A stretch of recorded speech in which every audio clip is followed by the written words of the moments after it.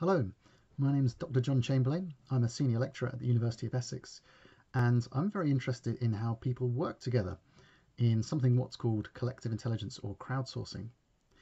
Now, if I was to show you this image, would you say that you could see a vase or two faces looking at one another? Or perhaps you see something else. Now, if I was to only ask one person that question, who would be right and who would be wrong in comparison to my answer? If I asked 10 people and they gave me different answers in comparison to my answer, who would be right and who would be wrong? And this is what we call an ambiguous interpretation, and it's actually a famous illusion called Rubin's vase. But what we want to do is replace that single opinion with multiple opinions, because if we do that, then we can capture some of the ambiguity of what we're seeing.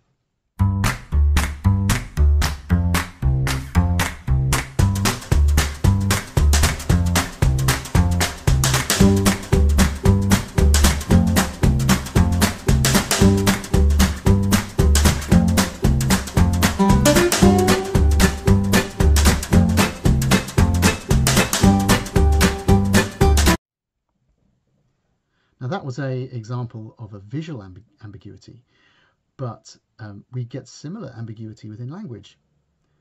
So in this straightforward piece of text, we put the bananas with the elephant in the train's boxcar. Dumbo is now ready to leave.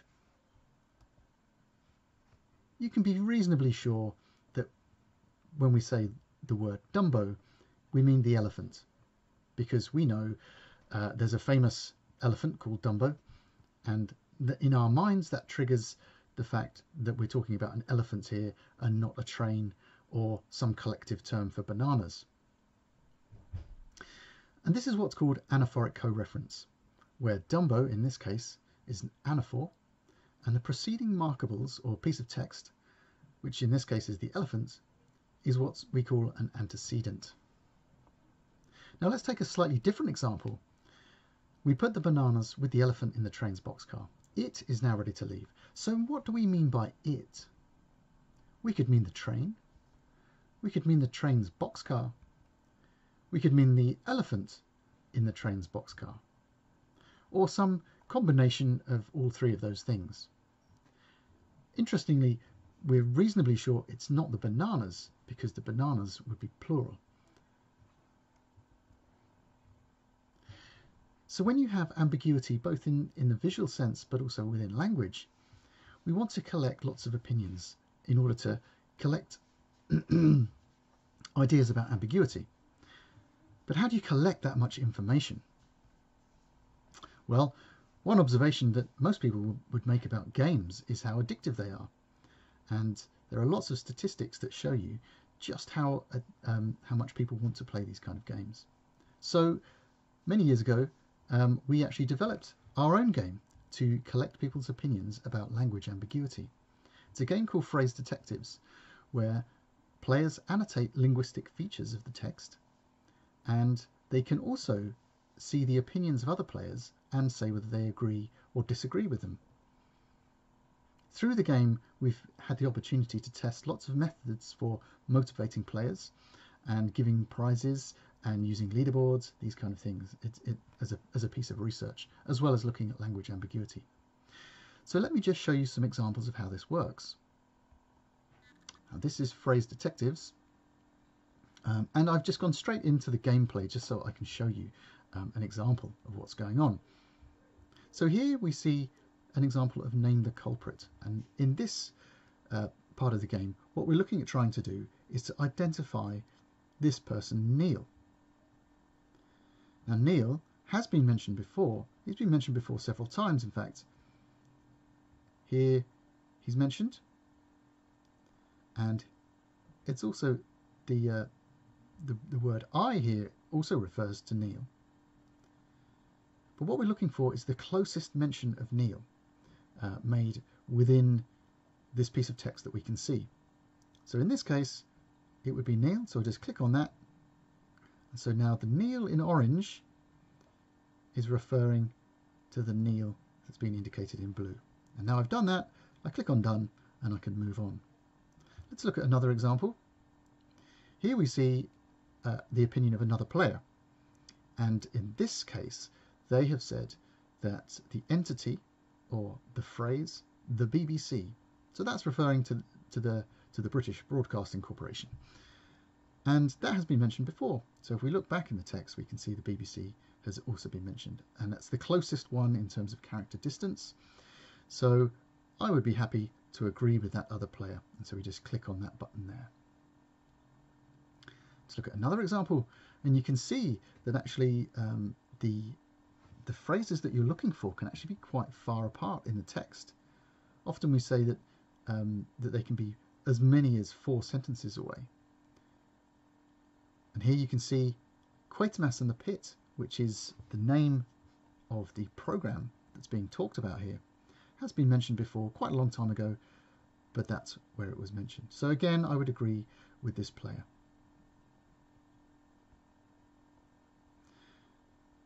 Here we have another example where I'm required to put my opinion in.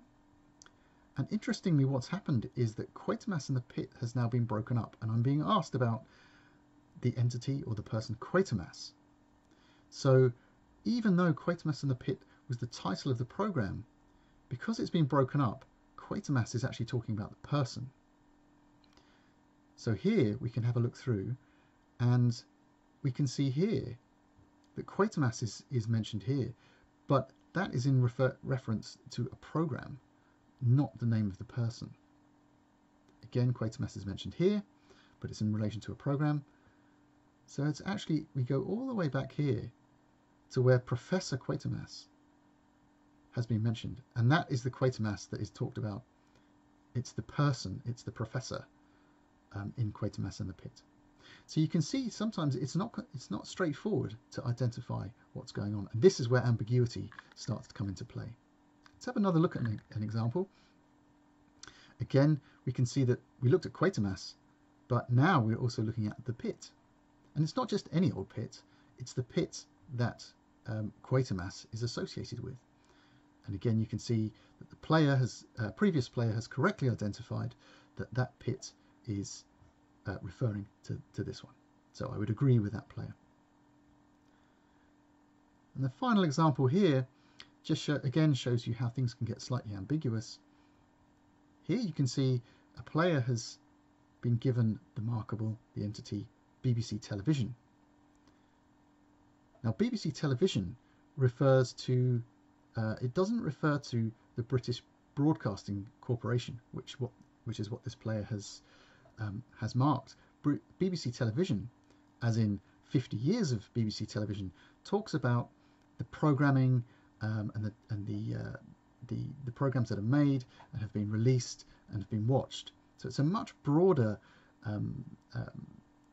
entity and aspect to the BBC than simply the corporation itself. So in this case, I would actually disagree with this player and say that BBC Television has not actually been mentioned before in this sense.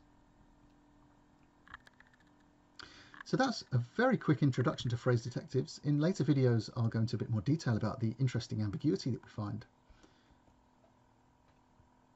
This Phrase Detectives is part of the DALI project, and there are many excellent researchers working with me to develop new games, and we have several other games called Tile Attack, Womingo and others that you may be interested in playing, as well as Phrase Detectives.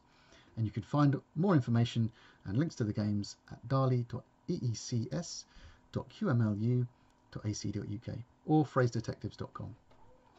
Thanks for joining me. I'll see you next time.